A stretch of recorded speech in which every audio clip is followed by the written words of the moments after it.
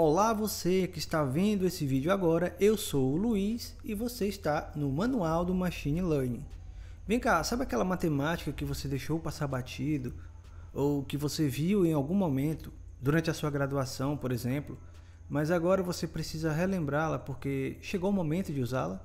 Pois é, para isso eu lhes apresento esse livro aqui, All the Math You Missed. O objetivo desse livro é dar ao estudante uma ideia pelo menos aproximada daqueles tópicos da matemática que ele deveria saber, o que ele está precisando saber no momento, ou que já viu em algum momento, mas esqueceu e precisa relembrar. Então, o autor é o Thomas Garrett, um professor de matemática bem talentoso.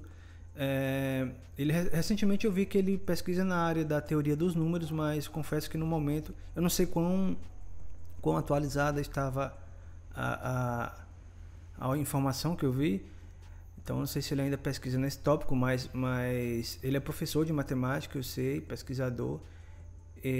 Enfim, diferentes áreas de estudo, elas acabam exigindo um entendimento de diferentes tópicos da matemática do ensino superior. Então, é por isso que esse livro ele cobre uma grande variedade de tópicos e cada capítulo do livro fornece um panorama ou um esboço, né?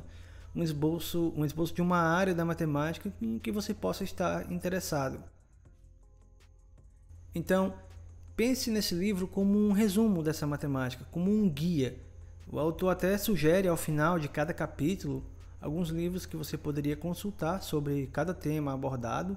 Então, a ideia é que depois você possa complementar o aprendizado com algum livro-texto apropriado e especializado no tópico de interesse, né? Então, além disso, o livro também disponibiliza alguns exercícios que abordam os tópicos e as ideias que você estudou em cada capítulo para que você possa fixar melhor o conhecimento adquirido.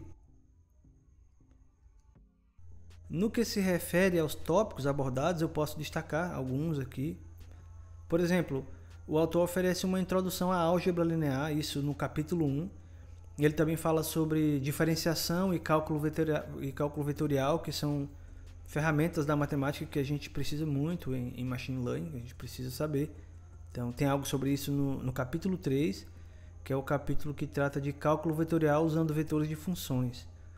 Ele também fala sobre a teoria da probabilidade, que também é algo indispensável na área de Machine Learning. Enfim, é um livro super conveniente para quem gosta de matemática em geral, mas também para quem curte a carreira acadêmica e precisa frequentemente revisar algum tópico da matemática que precisa aplicar em alguma pesquisa, por exemplo, né? Então, é um livro leve, tem um acabamento legal, é impresso em papel de qualidade com uma linguagem que eu considero bastante acessível. Eu tive um contato com a primeira edição desse livro e agora eu resolvi adquirir a recém-lançada segunda edição. Eu indico esse livro para estudantes de pós-graduação em engenharias, física, ciência da computação e áreas relacionadas. É um livro fantástico, eu comprei a minha cópia na Amazon e eu vou deixar o link aí na descrição do vídeo para quem tiver interesse em adquirir.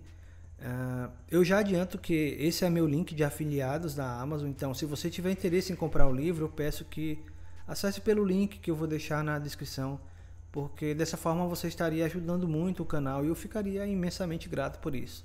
Se não, pelo menos deixa a tua curtida aí no vídeo ou comentário para gerar engajamento no vídeo e permitir que ele suba no ranking do YouTube e mais pessoas o vejam. Essa seria uma outra forma de ajudar o canal. Bom, avisa aí nos comentários se você gostou desse vídeo, se você tem interesse em mais vídeos como esse. Eu tenho outros livros aqui relacionados que eu poderia mostrar também em outros vídeos. Então, deixa aí teu feedback que vai ajudar bastante. Valeu? Um abraço e até o próximo vídeo.